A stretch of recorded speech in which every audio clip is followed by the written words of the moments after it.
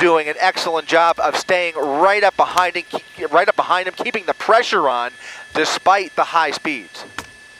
Yeah, we certainly hope that he stays at least a decent speed through these residential neighborhoods. He's right now on Polk Street, so he's kind of out of that residential area, or at least the little tiny streets. Yeah, he's on Polk Street, now on the wrong side of the street, now another left. These appear to be fairly random turns. They certainly could be mistaken about that. If he happens to be familiar with this area, it's certainly a possibility. But just from my vantage point, these doesn't really appear to have a certain destination in mind. These appear to be random turns, weak attempts to lose the CHP at best. But we'll see where he ends up here, or possibly maybe just looking for a hiding spot to dump the vehicle and bail out on foot. But we'll see what happens here. Still going very fast for a residential neighborhood. You can see that that bump in the road there causing some sparks as that bumper scraped the pavement, and he is really flying. We'll go ahead and throw up our real-time speed tracker down Gladstone Avenue at 50 to 60 miles per hour, a street that can't be more than a 30 to 35 mile per hour speed limit. These wild turns through these red lights are continuing.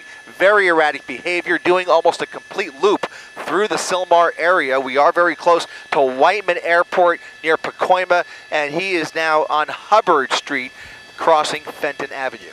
A word of warning to people who live in the area. You know, people who are being pursued sometimes will foot bail, sometimes will end up trying to get into your home. So if you're watching this newscast and if you live in the area, as he blows through that stoplight there at Hubbard and Eldridge, keep your windows closed, keep your doors locked, and just hunker down, because we don't know who is behind the wheel of this vehicle. We know he's pretty desperate, pretty erratic in his behavior, and is willing to risk it all, it appears. So we don't want him risking anything with you. Now, as we say that, passing through this residential area does seem to be slowing down, but the movements are strange. Where is he now? What is it? Is this a parking lot? Into a parking lot here. I'm not sure if this is a school. It might be a school.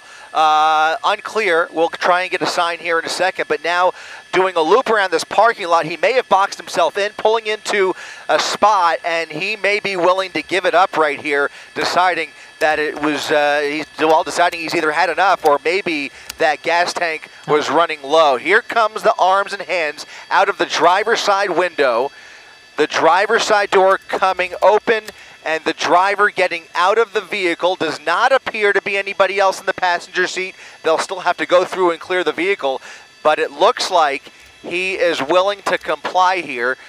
He's now obeying the commands, turning around, and now they're asking him to turn back around, keep his hands up in the air, step slowly towards the police officers who have their guns out, guns drawn, making sure this guy doesn't pull a fast one, but it does look like he is giving up peacefully. This one is ending about as safely as one could have possibly imagined, considering the very dangerous high speeds we've been watching over the last 20 minutes. Yeah, note, as our director, Mike Gilbert, pointed out, the smoking brakes on that CHP unit that did everything it could to keep up with him. Either smoking brakes or maybe an overheated engine there. So it was... Yeah, those are the brakes. Those are the brakes.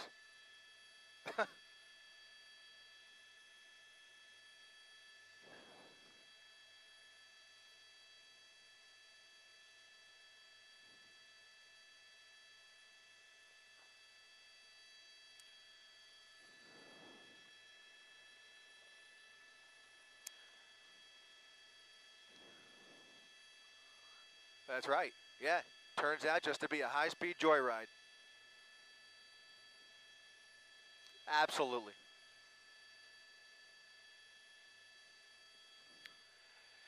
I don't have a landmark just yet. We'll go ahead and widen out and see there is a pool there. It's either a community center, or it looks like a community center, and it looks like the LA County Sheriff's Department now has an airship overhead here. If it was to continue, they did have an airship available here. CHP also is on the way up here, but it does look like a recreational facility with tennis courts and swimming pools, and it does look like this has come to a safe end.